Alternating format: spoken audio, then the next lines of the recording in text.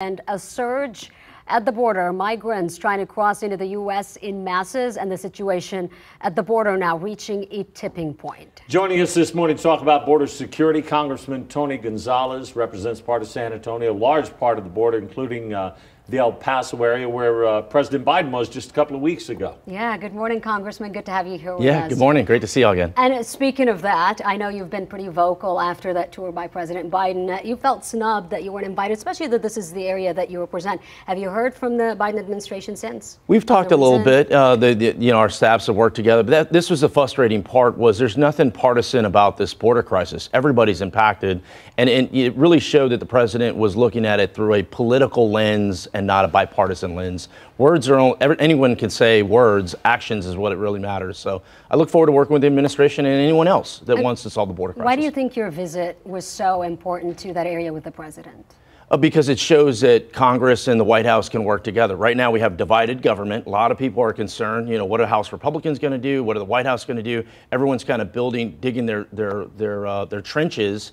That's not how divided government works. So we need to come together. Let's talk about Title 42. Of course, it makes it where you can expel asylum seekers over COVID. Yeah. The administration was going to end it at Supreme Court. It's gone back and forth, but now the White House said it's going to extend the policy to expel migrants from Haiti, Cuba, and Nicaragua, and then allow a legal pathway, for them as well. Do you support it, or you think it needs to end? Yeah, no, there's a lot of things that need to be improved, but this is what happens, Barry, is people confuse immigration with border security. These are two separate things. I've been of the mindset you can be for strong border security package that prevents bad actors from entering the country, and you can also be warm and welcoming to those that want to come and live the American dream. And this is where the administration is blending the two. House Republicans do the same thing. In the next couple of weeks, we're going to have a bill. It's called the Border Safety and Security Act. Sounds great. Sounds like it talks about border. In reality, it is a bill that bans all asylum claims, to include legitimate asylum claims. So these are issues that don't secure the border one bit. I'll give you an example. When Afghanistan happened, there was an Afghani family that reached out to me. We helped get them back to San Antonio. If this law, this Border Safety and Security Act was in place, that family wouldn't be allowed to come into the United States. Guess what this family is doing now? This gentleman works at San Antonio Shoes. His daughter had cancer. It's now in remittance, and the family's doing great. Like, this is part of the American story.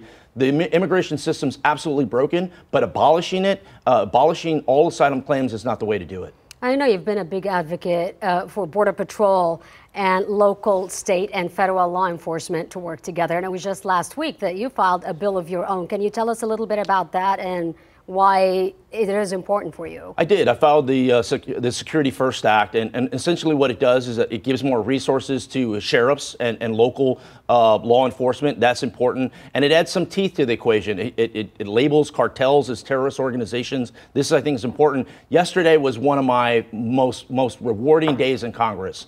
We reopened the Cotulla Border Patrol Station. It's about an hour and a half from here, about an hour from the border, and there were 96 agents. So now 96 agents are no longer in the processing center. They're back out in the field stopping bad actors. Okay. Also, I want to touch up on El Paso Congresswoman Veronica Escobar, because she said she believes the problems at the border are Congress's fault. So the question is, how are you working with your colleagues there to get things working? Yeah, she's right. It's everybody's fault. And what you see in politics is everyone just blames each other but themselves. She is absolutely right. Congress has a role to play, and it starts with us having the conversation. You won't believe how difficult it is just to sit down and have a conversation. You can be on different ends of the spectrum, but we all want a safe community. We all want this American dream that welcomes those through the front door. That, folks having to be smuggled and hidden, all these different things, is dangerous to everybody. So Congress does have to do a better job. Real quick, Tony, the issue with the Biden papers. There need to be an investigation. We've got to do this quick. 100%. I retired out of NSA Texas here, top secret clearance my whole life. We have to hold people accountable for classified information, whether you're the president or whether you're anyone. We have to hold them responsible. Unfortunately, we're out of time. We're out of time. Congressman Gonzales. Thank you, Congressman.